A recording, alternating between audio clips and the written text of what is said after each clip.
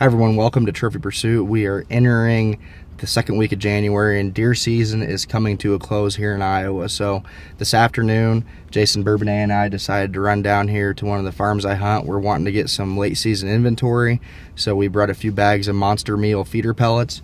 We're gonna put them out in front of our cameras. We're done hunting for the year. We really want to get a good idea of what deer are still in the area, and then we're gonna monitor those whitetails, and as they start to shed their antlers, we'll know when to go in and look, know what bucks are where. It's a really good way to get a good idea of what deer made it through the season, as well as when to start looking for those shed antlers.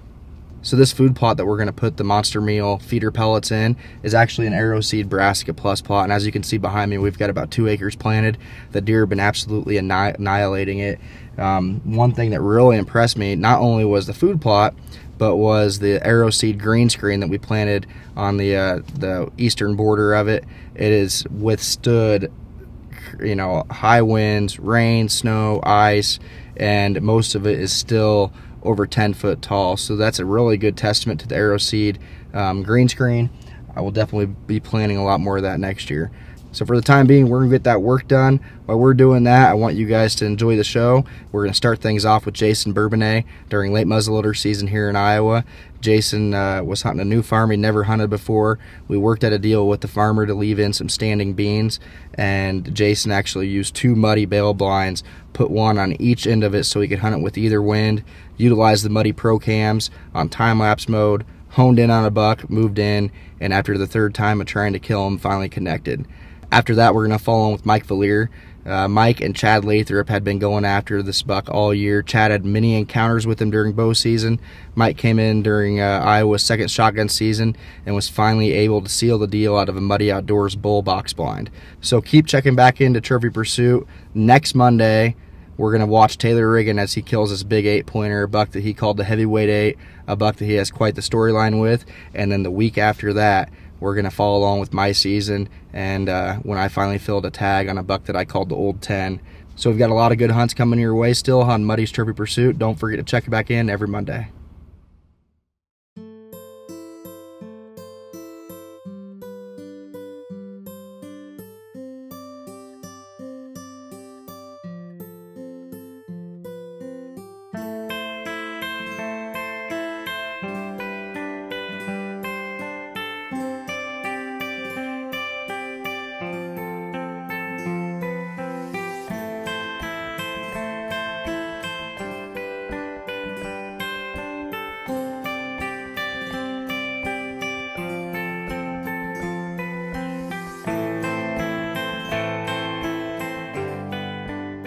Well, it's December 19th, the first day of late season muzzleloader here in Iowa. We're sitting here in a muddy bell blind overlooking an acre standing beans. We've got a camera over here that's been on time-lapse mode, and it's been showing one really nice buck, and then another buck showed up a couple of days ago with him. So got bright blue skies, high pressure. Hopefully the deer move tonight, so stick with us.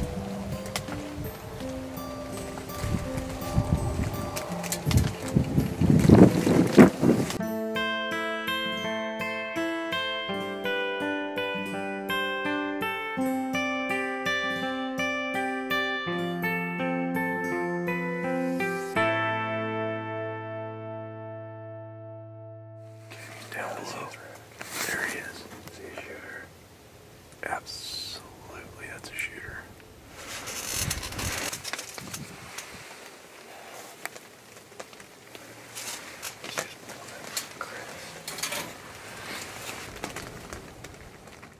As daylight quickly faded, the buck that we called Beamer stayed just out of range and lived to be chased another day.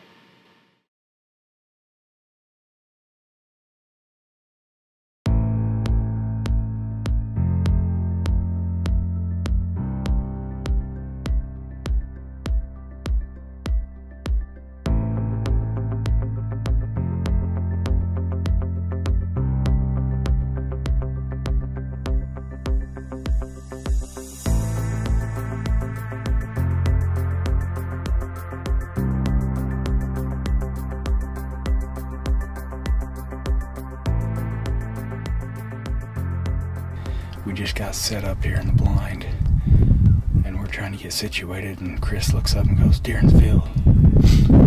We've got, looks like 3 does feeding already, so that's a good sign. Hopefully the big boy shows up early tonight and gives us a shot. So the setup we got here, this is a new farm that we got permission to hunt this year, and we decided to leave about an acre of standing beans on for late season. We've got a muddy bell blind on each end of the field so we can hunt it with a north and south wind. It turns out this week, you know, first week of muzzleloader, we've had a south wind, so that's worked out really well for us.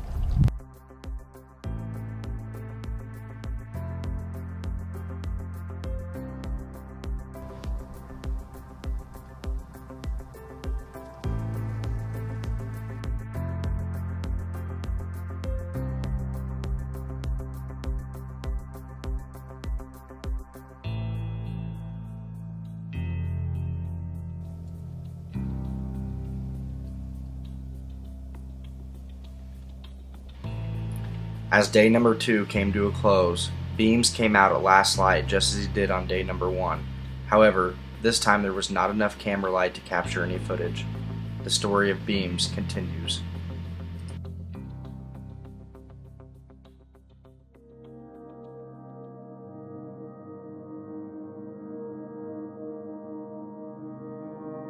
It's almost 40 degrees out, and normally you want cold temperatures for late season. We're going in after a buck I call Beams. We're hoping these deer are gonna move. We'll see what happens. Stick with us. We'll see you in the blind.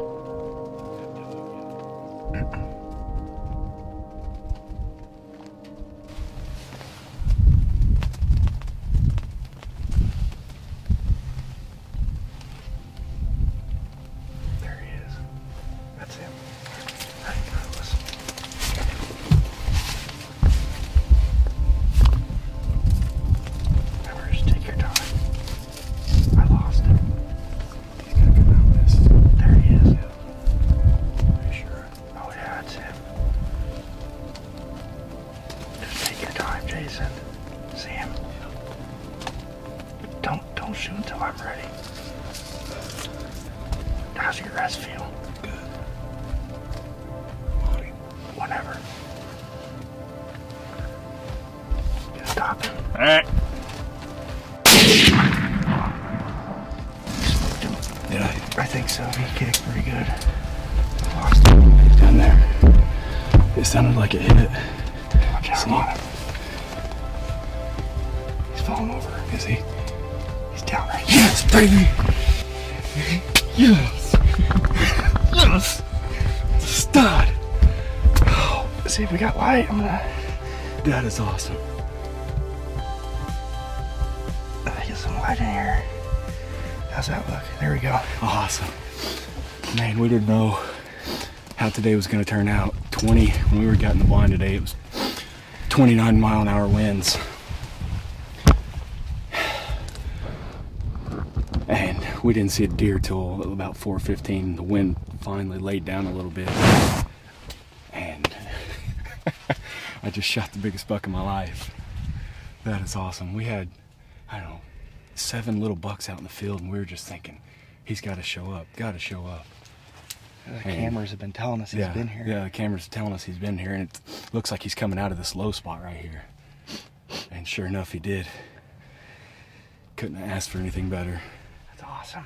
Gosh. He just, I mean, we watched, the 2 little bucks were staring at him when he was coming in. Chris looked over and goes, oh, there he is. He's coming. Sure enough, probably 75 yards. Thanks, buddy. Got it done. Let's go take a look at it. Yeah.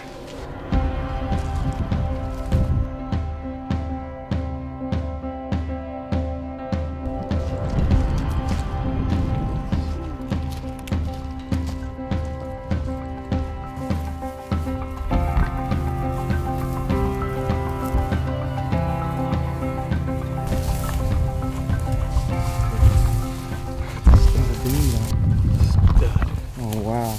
That's my biggest buck. Biggest buck to date, for sure. That's a stud, man. Good deer. Awesome. Running the muddy trail cameras up here on these beans, and this buck and another one started showing back up. It wasn't every day, but they were definitely showing up in the beans when the weather was bad, so when they needed to eat. Tonight, Chris turned and looked down into the CRP, and here he came. Now the rest is history. My biggest buck to date. That right beam is huge. Yeah. Jason had went the prior 2 years without filling a buck tag. At the end of the day, chasing big whitetails isn't for everyone. I can guarantee you that there will be more downs than ups, that one will hunt 20 times as many days as tags filled, but one will also learn so many valuable life lessons. For instance, when it seems impossible, keep pushing forward. When you feel like quitting, push even harder. Prepare, prepare, and prepare some more. And when it all comes together, savor the memories, respect the life that you've taken, and remember that the hunt never ends.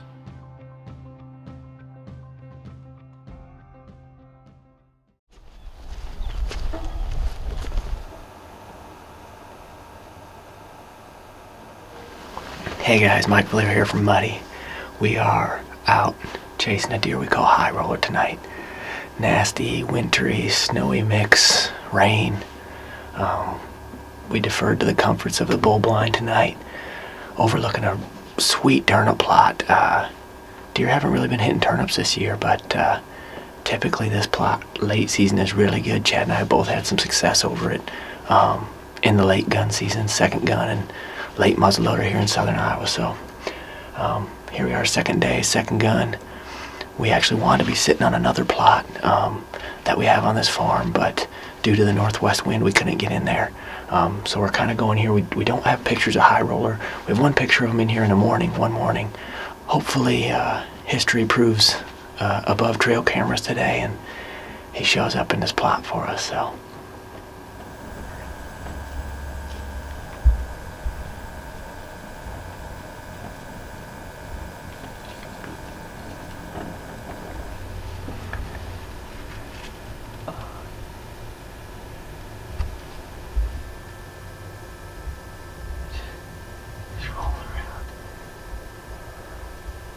This little baby is not very big. See him roll around, yeah. Well, it's a pretty slow night until late. Had a couple deer funnel in. Just kind of blows me away. We're, you know, about 3 feet off the ground. We have this bull blind on a little portable trailer, and we've had it set up in here for over a year now. But at one point we had 7 deer. 2 bucks and 5 does, all within about 15 yards, and it's just so cool. It's such an intimate setting, and those deer are so close, and they have absolutely no clue you're here when you get these blinds in place and put up the curtain kits and, you know, black the back of them out. I mean, we're in here, we had a heater going, and there's 2 of us in here, and I mean, deer that close, and to just go undetected, it's so cool. It's so much fun. Beautiful night, great sit. Mr. Big didn't show up, but we'll be back and hopefully we'll catch up to him. So it's just awesome to be able to come out here and do this and enjoy southern Iowa. Well, here we go. Second gun here in Iowa, and we are headed into the heart of the storm. It's 12 degrees, 25-mile-an-hour winds, blowing snow, and the ground's kind of ice covered. We got a little ice too. We were 15 minutes away from being heroes yesterday, potentially. Snuck into the blind and bumped a couple. One good one for sure. I don't think it's the deer we're after. High Roller's the deer that we're after. It's a buck that Chad named. He's kind of gotten by us this year. We've been close a couple different times. I've had him at 40. Chad's had him within 30 on a couple occasions.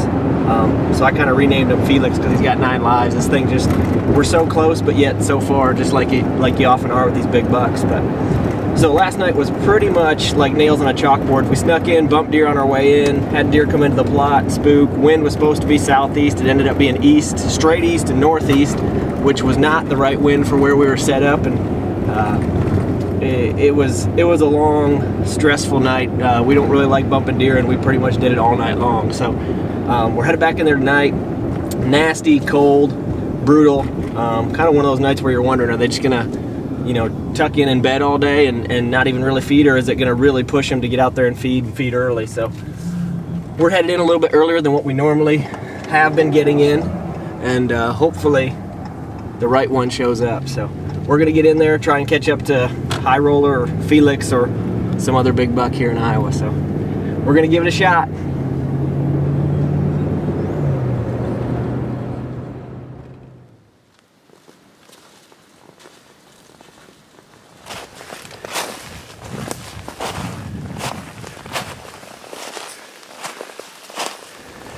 Hard not to get sweated up when you got this much clothes on.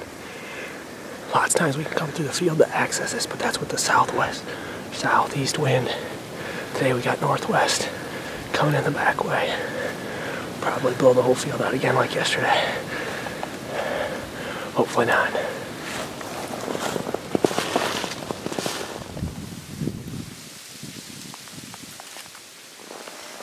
I'll see it, man. Let's go.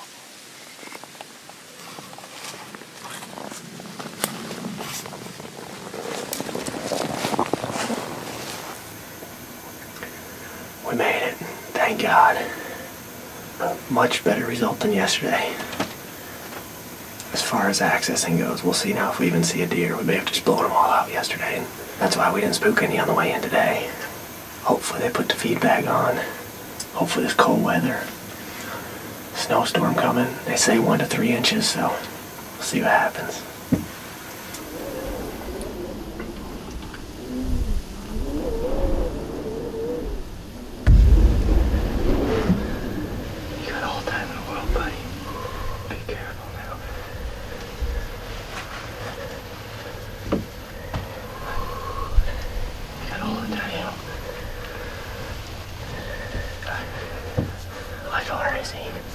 Probably 90 to 100. I'd let him quarter away kind of hard if it was me, but it's up to you. You do what you want.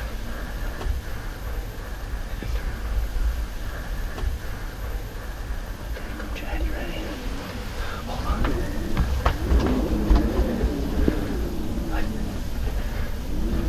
Whenever you're ready. You ready? Yep.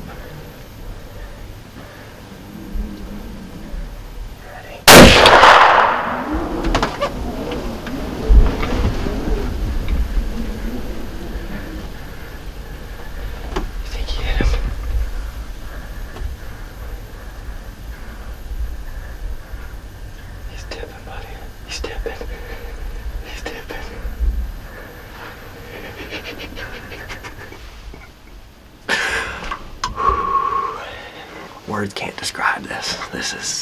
This deer's had our number. He's a visible giant deer. We've had a bunch of encounters with him. Chad's pretty much set his sights on this deer, and it comes to gun season, and you know, we're in here together, and it doesn't get any better. We've logged a lot of hours in a tree together over the years. Moments like this just don't happen that often. It's just so cool. It's such a rush. It's just an awesome deer. First deer in the plot today. Yesterday you you couldn't have messed up a food plot more than what Chad and I did yesterday. And we just felt we're usually really good about that, about access and doing everything right. And, you know, we thought today, man, maybe they'll feed, maybe we won't see a deer, we don't know. But we just had to stick in here on this deer. And doesn't get any better. That's why we do what we do. It's an albino. Yeah. It's a piebald. Is that against the rules?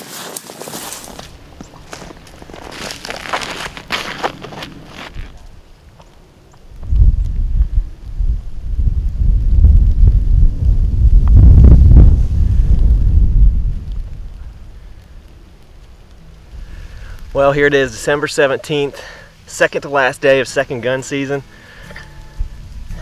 And it all came together.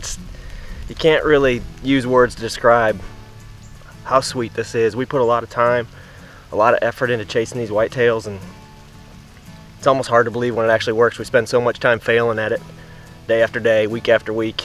Finally came together for Chad and I. Just doesn't get any better than this. Had pictures of him last year, late season. He had broke G2s on both sides, and he's a deer that pretty much took up our season. We've been hunting him all year. Chad's had multiple encounters with him. He's gotten the better of us on a couple different sets, and he's just seemed to get away from us. But tonight, second to last day of second gun season, felt the need to feed, came to our cut corn, standing corn plot, and gave us a crack at him. So couldn't be happier. Just doesn't get any better than this.